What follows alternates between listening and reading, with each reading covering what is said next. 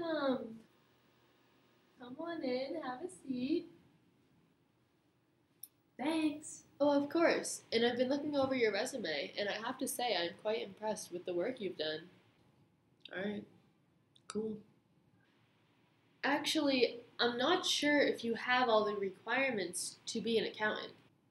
Good. Don't expect a lot from me. I don't intend to work very hard. Really?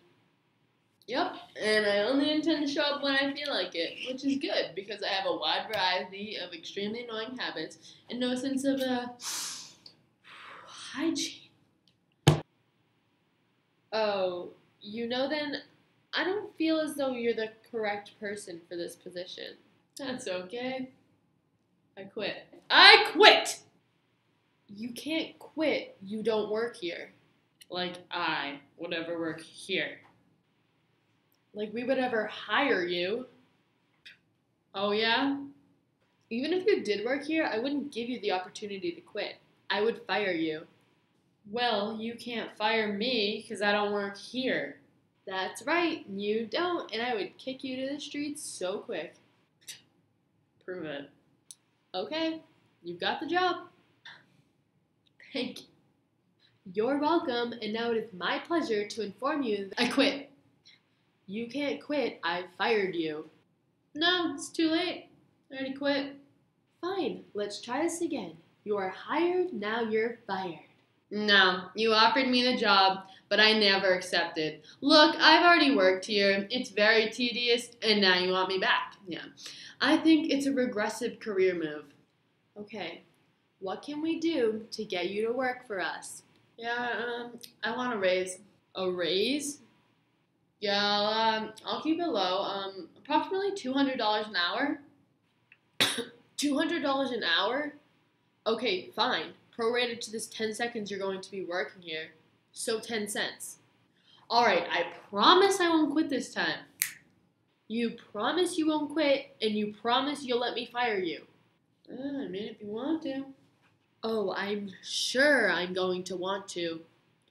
So we have a deal? Not yet. I've already been an accountant here. I feel like I've outgrown the position. I want something higher. How about junior vice president? Junior vice president and $200 an hour, or 12 cents, whichever comes first. And you promise not to quit before I have the opportunity to fire you? That's correct. Great. Well, you've got the job. I accept! Great. Now you're fired. Time out. Drop back. You can't fire me. I'm junior vice president. I'm your boss. Well, that doesn't make sense. And as your boss, I regret that I have to fire you.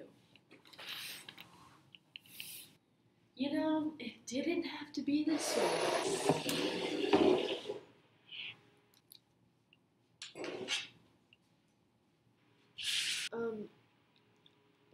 Why are you firing me? Well, you see, as head of personnel, I can't help but notice you've been hiring some very strange people recently for $200 an hour? What am I supposed to do without a job? Well, we do have a position opening up as head of personnel. Do you have any experience?